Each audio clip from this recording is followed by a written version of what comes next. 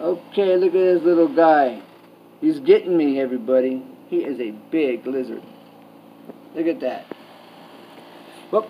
And he's pretty fast. Now, is he a blue belly? Yes, look at those colors.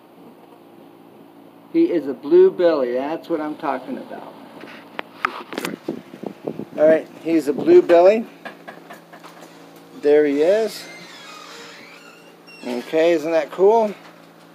Now, this is Danielle, and she found him in her house. She was really brave, and she brought him over to show me to go with those other lizard videos I have. We're going to cut him loose here in the garden. And there he goes. He's off and running. Free at last.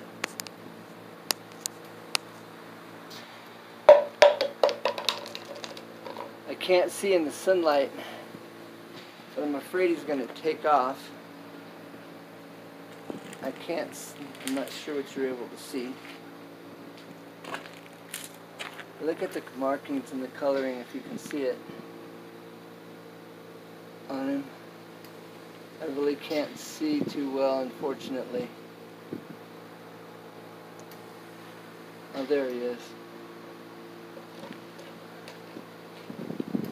Okay, there he goes. He's off and running. Here's a little garden update. That's the mint. Look at this tomato plant. It is getting huge. Time to water. This is the potato plant. Look at that. It's still going strong. This is one of the wildflowers for the hummingbirds and butterflies. No blooms yet. The last time I showed you, they were these little bitty things. And so they're really taking off.